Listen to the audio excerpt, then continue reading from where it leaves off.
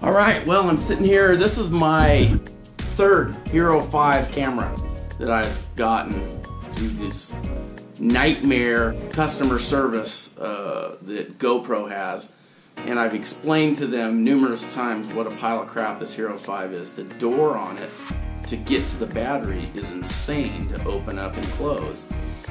Also, I keep losing the sound on the playback.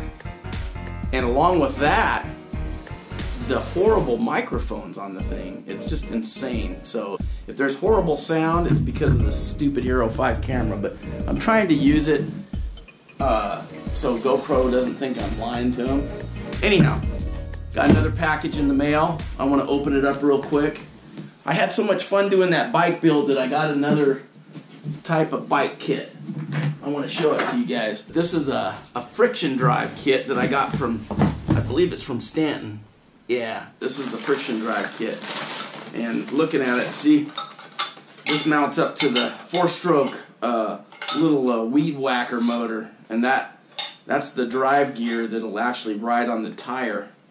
And you can see it's made out of some really nice aluminum. It says Stanton on the side. So and it was like $104. Of course, it didn't come with the motor. You can buy kits with the motor. I didn't choose to get the kit with the motor. This has got all the cables and all the goodies that come with it. It's got the throttle cable, and also I paid a little extra to get a kill switch. And here's the arms that go to it. And it's made out of really nice anodized, black anodized aluminum. It's just well machined. So I definitely would recommend this. It's real heavy duty stuff, man. So far I'm real impressed. So now I'm just waiting on my motor that I bought. I bought kind of a knockoff Chinese motor. It's supposed to be a good motor though that they use. They use it on a lot of Troy built stuff. And it's supposed to be a fairly good quality motor. I picked it up for like $100 on eBay. So when I get that, we'll do a bike build on this thing. Should be pretty cool. You can also change the size of these rollers depending on the weight of the person riding it to give you a little more speed. The smaller the roller is going to give you more power.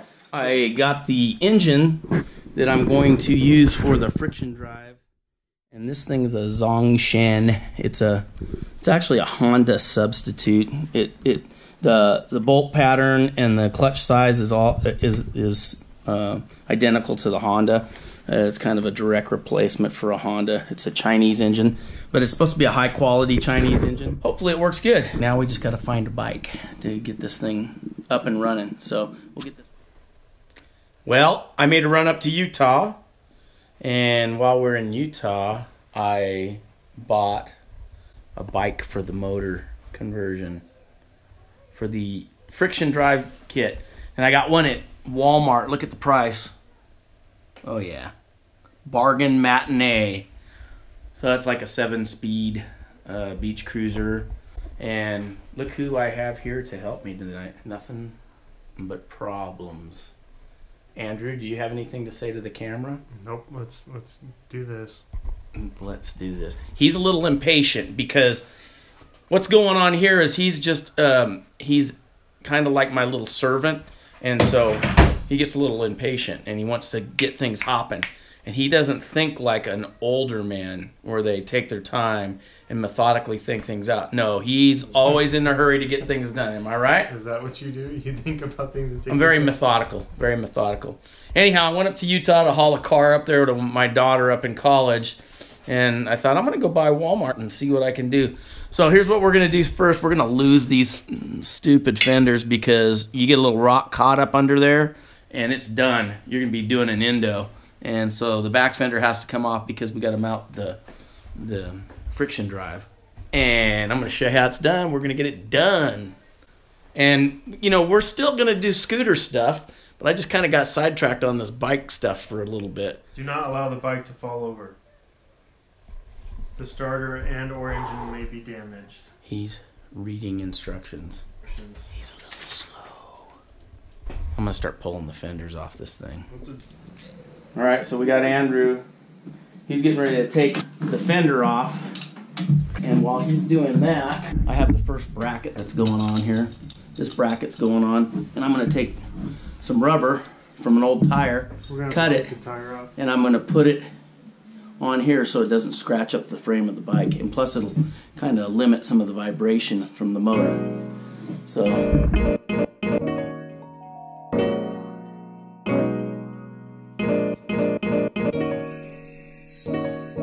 this is harder than actually putting the motor on itself.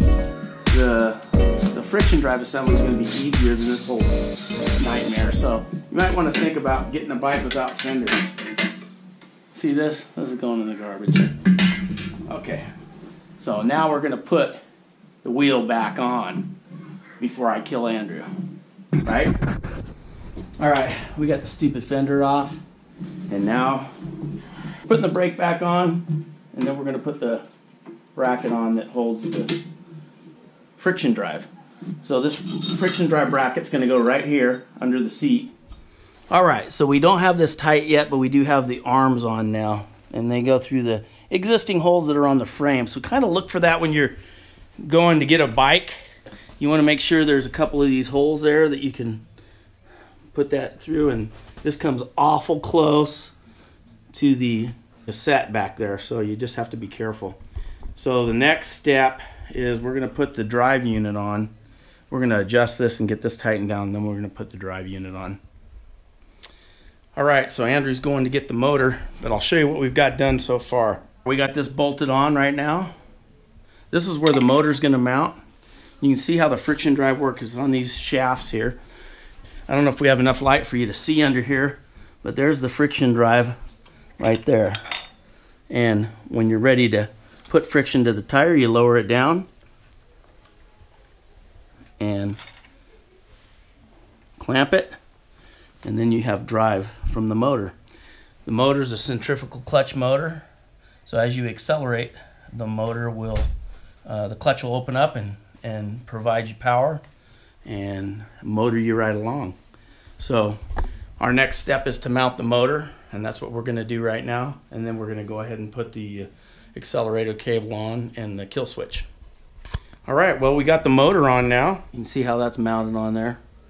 That's mounted with 4 bolts. Now we're running the throttle cable up to the top here. We got it loosely on here, but we got to find a good spot. It's kind of tight up here, so we're going to probably try and put it right in there close to the brake lever. It's going to be kind of tricky, but we're going to get that on. And then we just have to run the kill switch. And that's the extent of it. But looks really good. The motor kind of matches the bike because it's red. You can see it's a 4-stroke Zongshin, and I got it off of eBay for like $100 bucks. 125 bucks, something like that. So anyhow, overall, this whole bike build was about, I'd say like 300 bucks, maybe 350. And we'll see how it runs. All right, we're done with the build. We got this thing all together, and I'm gonna give it a thumbs up. It started out kind of slow because I think the motor needed to be broken. They say on these Chinese engines, the clutch, the centrifugal clutch is kind of uneven, so it takes a minute to wear in, so it's not slipping as much now, and it seems to have a little better pickup. I used the 1-inch roller on this thing, which gives it a little more power for fat guys like me. So I'm gonna lift this up, the friction drive up off the bike. And you can see that roller down there. This is the roller. It's a centrifugal clutch, and that's how she runs.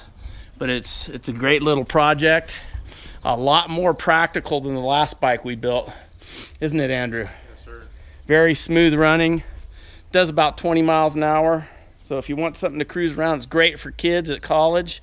I'm going to build one for my daughter, send it up to her to college. In fact, she's going to get this motor. That's why the wires are still hanging, because this is actually the kill switch. This is the throttle right here.